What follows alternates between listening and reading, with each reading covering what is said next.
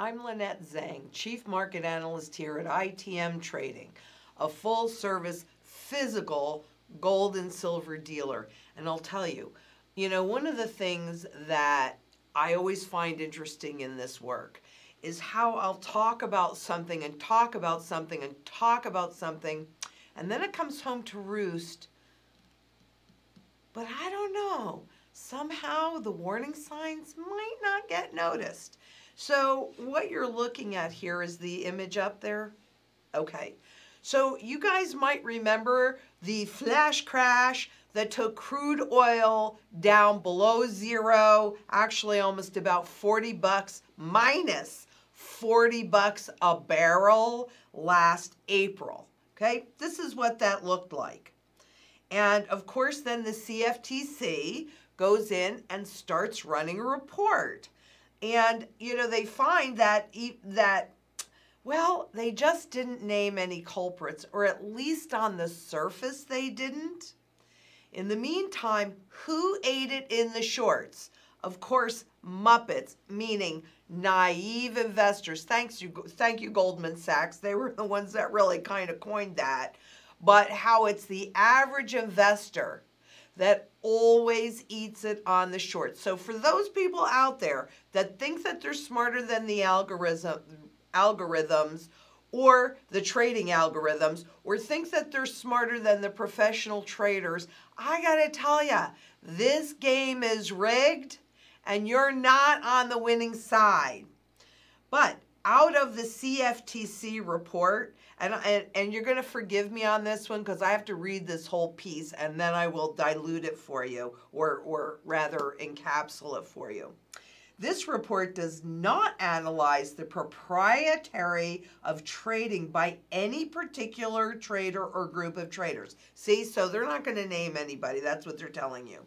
Additionally, to the extent any trading activity may have been abusive, manipulative, disruptive, or otherwise unlawful, an evaluation of that activity is beyond the scope of this report. As such, this report does not consider whether forces outside of supply and demand impacted prices leading up to, on, or around April 20th. Nor does this report identify the root cause or causes of any price movement of the WTI, so that's West Texas Intermediary Oil contract, leading up to, on, or around April 20th. Furthermore, as is customary, nothing in this report should be interpreted to either confirm or deny the existence of an enforcement investigation by the Commission related to the matters addressed therein. So really what they're trying to tell you is, we really don't know why. That's not entirely true though. A root cause analysis evaluating individual price movement is beyond the scope of this report. So they're telling you, yeah, we don't know, so there's no finger to point, nobody's to blame. The retail investors, the normal average guy that thinks that they're going to day trade because they want to fund their retirement or what have you, yeah, you just ate it in the shorts. Too bad, so sad. But what I also want to point out before I move on to this next slide is that should have been a wake-up call because oil went negative. Do you think that might be able to happen with the stock market or the bond markets? We do have negative interest rates. What about negative principal? What are you going to owe if you're trading or you're sitting in ETFs or mutual funds in bonds? I don't know. But the fact that for the first time in history, crude oil could go negative should have been a wake-up call, just like what happened with the shelves in March and April. So now let's move on, because while they say that they're not going to point fingers and they really don't know what the root cause is, I think I do, and I think they said it in the report. And by the way, you will find the links to this on our blog. Read this report. So what they say is the process of reducing the amount of the total number of futures contracts that remain open without an offsetting position or fulfilled by delivery or open interest through, this is the piece in here, trading or netting, known as compression. You guys, I have been talking to you since they first created this in 2013. This is compression activity. And you may recall that what this activity does is it makes the derivatives that the banks, the outstanding notional value of derivatives, decline. So it made it look like the trading, the speculative trading activity in the banks was declining. No. It was not declining. It was only hiding what they were really doing. So, and they say the level of trading to achieve compression was historically high. Yeah, historically since 2013. Because that's when they changed the formula so that banks did not have to hold as much in reserves. So that's the culprit that pushed crude oil below zero, was this new formula and derivatives. Make no mistake about this. This needs to be a warning for everybody out there that's in these fiat markets, the stock market, the bond market. You know, you think you're trading, you think you're doing this, you think you're doing that. The biggest market of all is the derivative market. And all those 640 trillion in notional value, that does not represent the true value at risk. Everybody admits it. The ISDA, the IMF, all the alphabet soup of regulators and really, you know, the guys that create this alphabet soup to be so complicated. Because as they state, if we make it really complicated, nobody questions us. Because your eyes glaze over. You go, well, I don't understand that stuff. No, of course you don't. And the real problem is neither do they. They only understand it at a certain level, and that level is certainly a lot deeper than I understand it. I'm going to be honest about that. But they failed the test, the compression, and this needs to be a huge wake-up call. Market hit 30,000 today. We're going to talk a little bit more about that in just a second.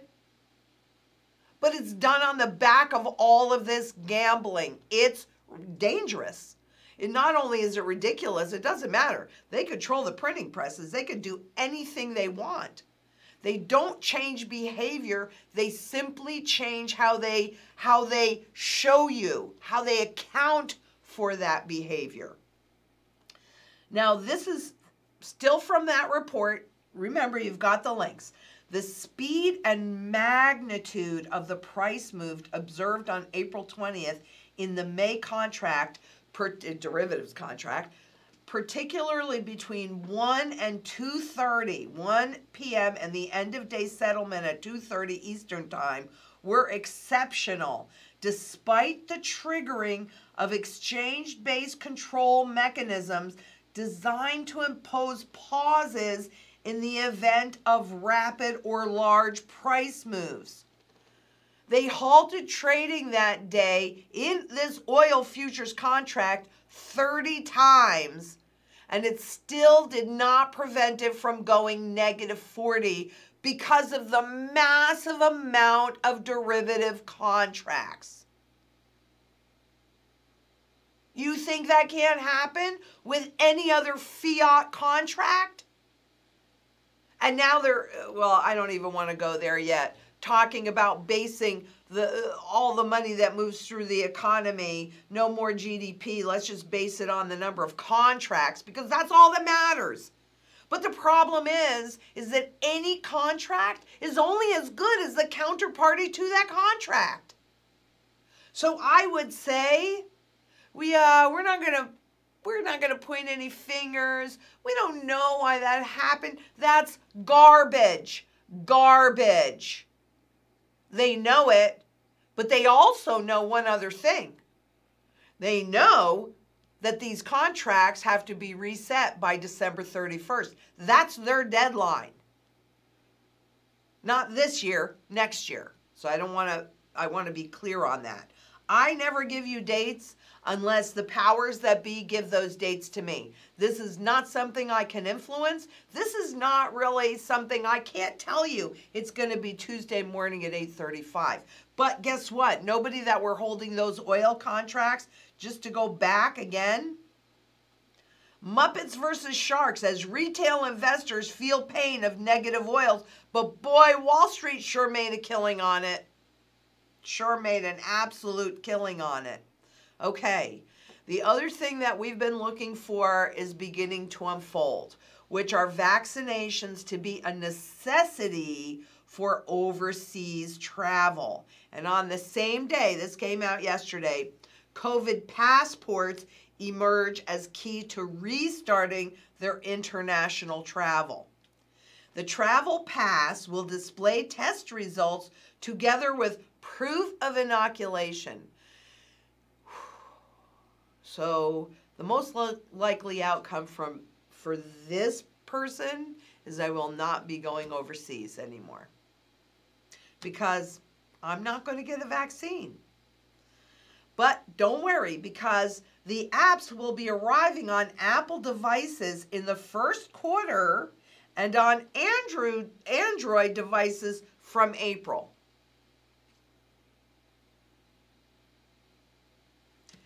I mean, I get it. I really do. I don't think that COVID is just something they're making up, because I know too many people that have been impacted by it negatively. Some not so negatively and some very negatively. And certainly a lot of people have died. But I do think that this is being used to push us over into that surveillance economy that we've been talking about for quite some time now. Okie dokie. Millions of Americans expect to lose their homes as COVID rages. Now, we've been talking about this as well. Almost 18 million adults are behind on mortgage and rent payments. And the CDC suspension on evictions is slated to expire at the end of 2020. So there are a lot of these programs, moratoriums and eviction moratoriums, that are ending on December 31st. This is not a good thing. More than 14 million people have little or no confidence that they'll be able to pay next month's rent. So homeowners who went into forbearance, so this is on the mortgage, after the CARES Act faced another deadline in March. Because here's something really interesting.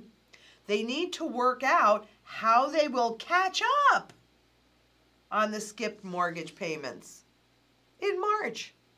Well, that's just 4 months away, a little bit more than 4 months away. That's not good.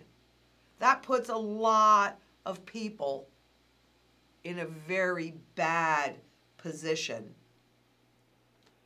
including, see, this is the piece that doesn't get talked about enough. But, you know, first of all, a lot of these things have been put into packages and sold back to the financial markets.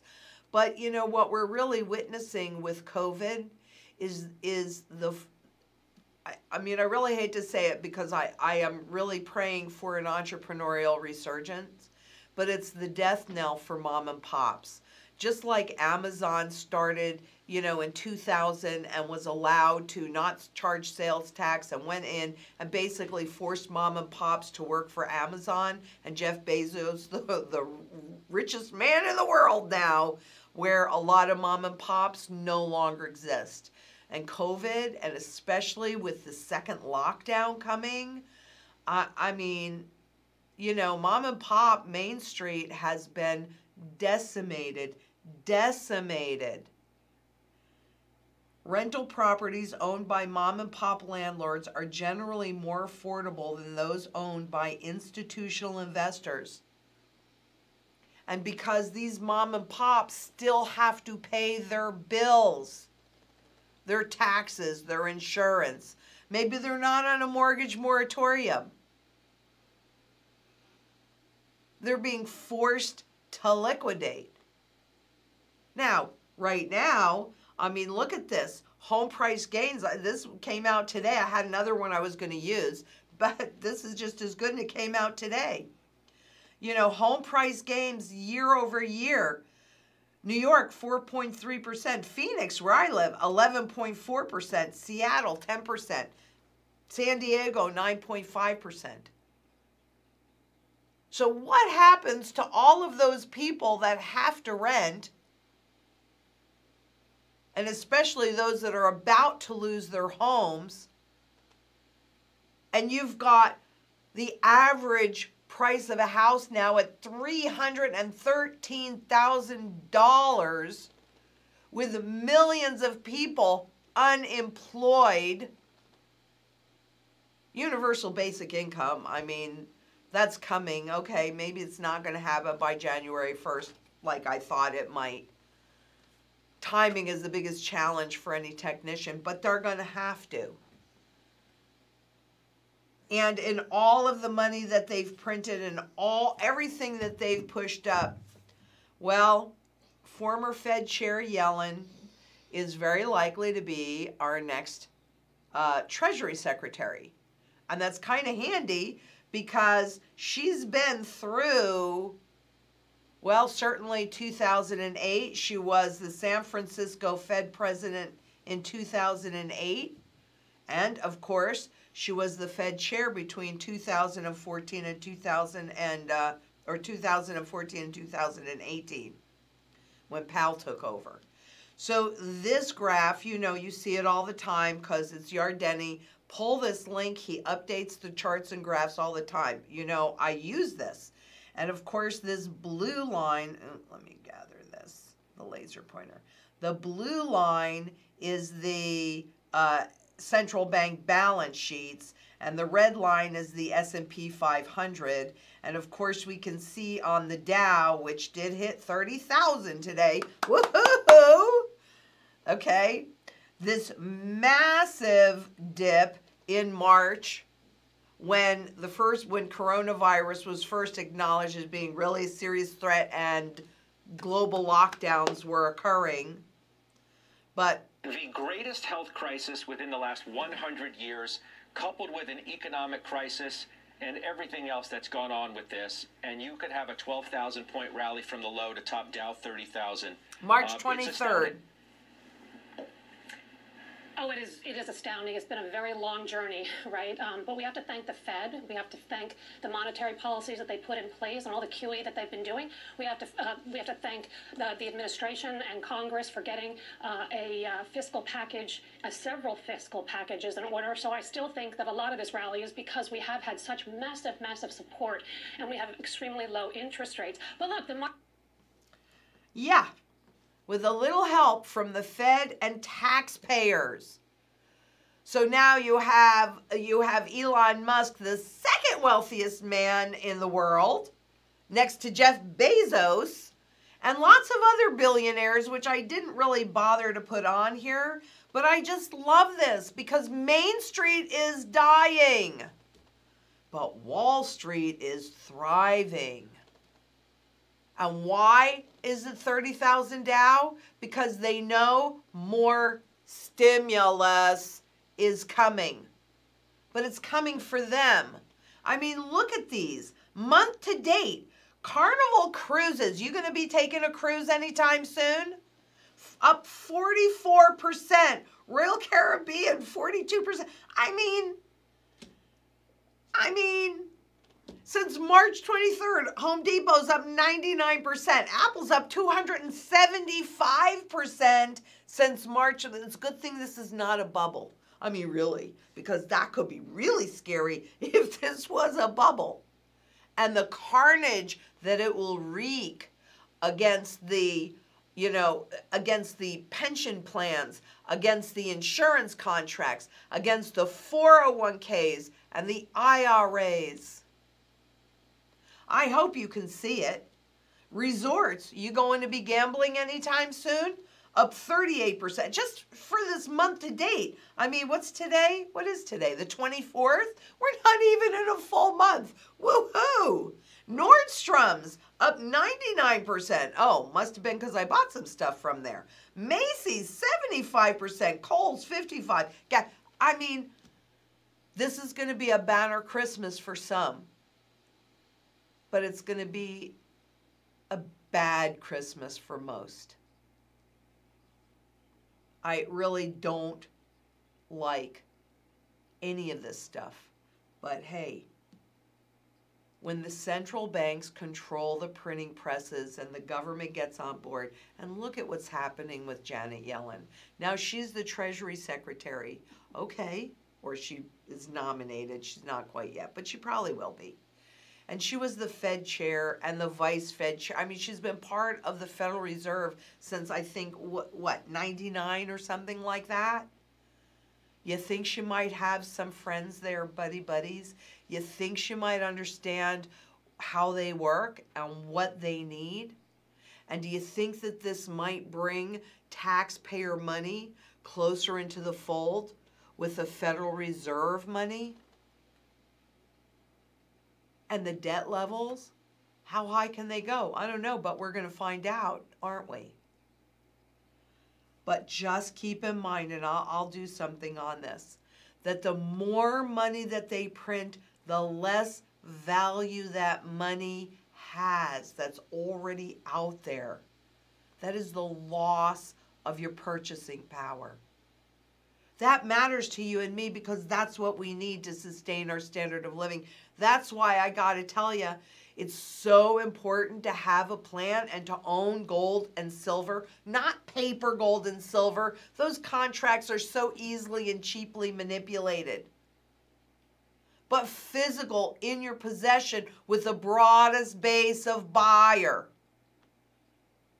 Globally accepted as real wealth and the foundation of dynastic wealth.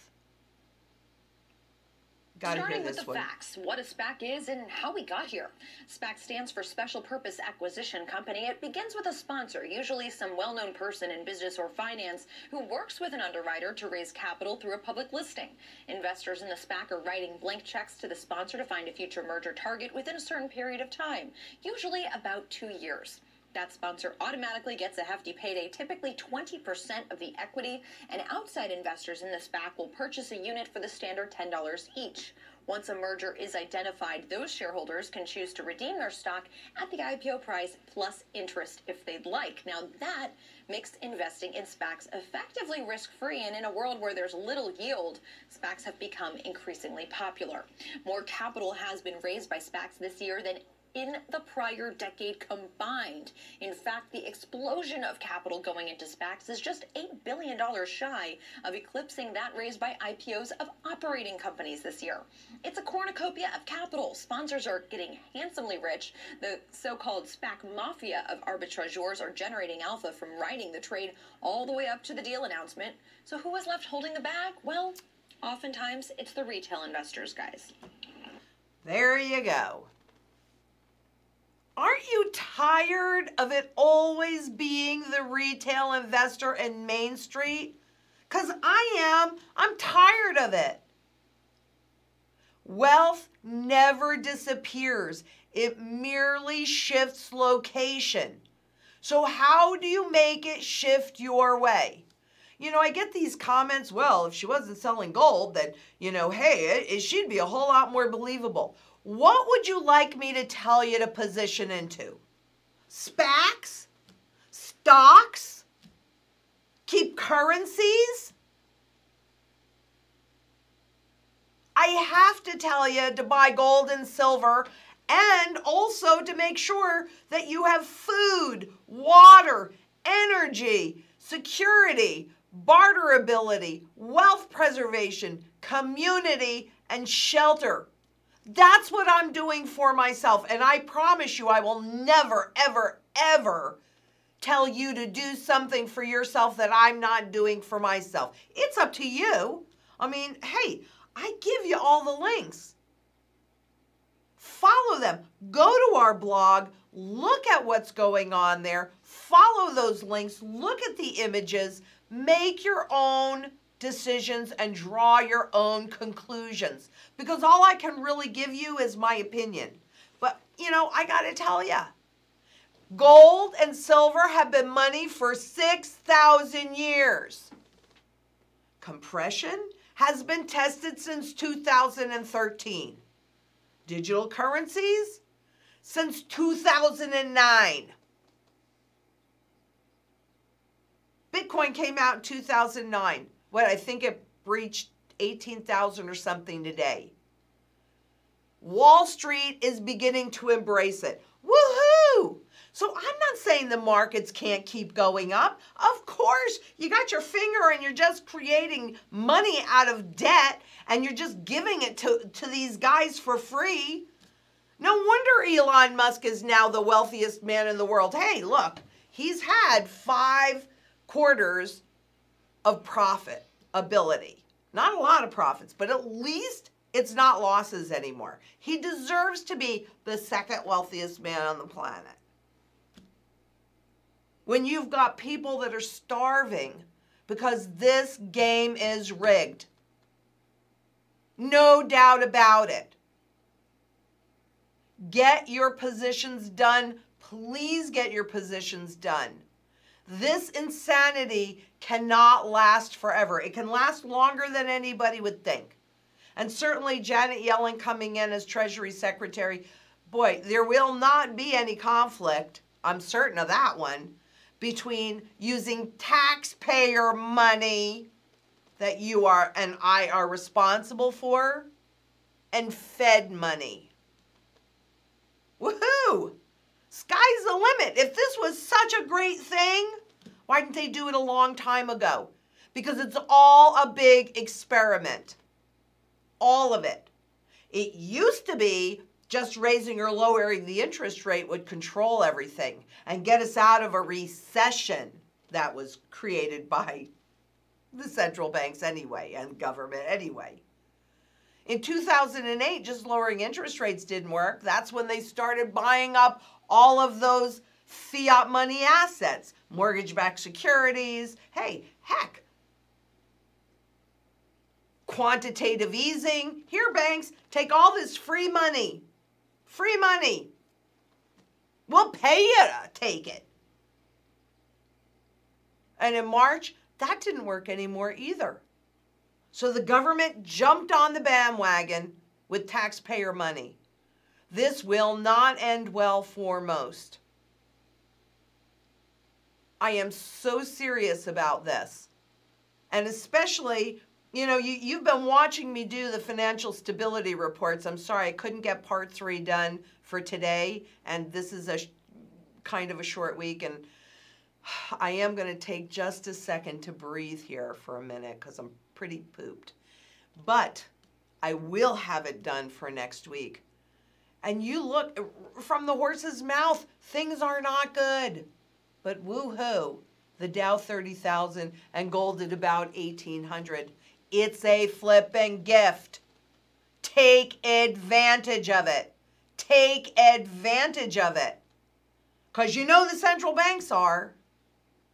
So today is a rant. I had so much more. I try and keep these to about 15 minutes. Clearly, I blew it.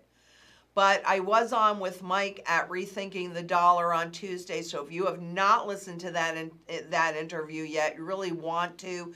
He did it all based on Exeter's pyramid. So from the top down, it was awesome. And then I was also on with Lior Gans over at Future Money Trends. Has that been posted yet? Do you know? Not yet. So that's coming out. Just stay tuned to our socials and we'll let you know what's going on. On Monday, I was with Tradcat Night, and that was a live event, so we should have the link already on that. Yes? Okay, so and where will they, is that below, or where do you have that link, Dylan? It's in Twitter. Okay, so it's in Twitter, and also, but check our socials. And next week I'll be on Coffee with Lynette with Mario and Echo, and he is a fan favorite. So great conversation, so much to talk to. You don't want to miss that. In the meantime, you know, we are going into a long holiday, and you know, if you want to talk to us, we are here for you. But just be aware that we typically close at 3 o'clock the day before a holiday.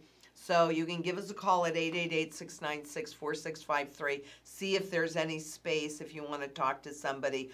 I mean, I would just call because it's kind of, you know, a couple days before holiday. But in the meantime, I will see you tomorrow. I'll do Q&A with Eric. And until then, please be safe out there. Bye-bye.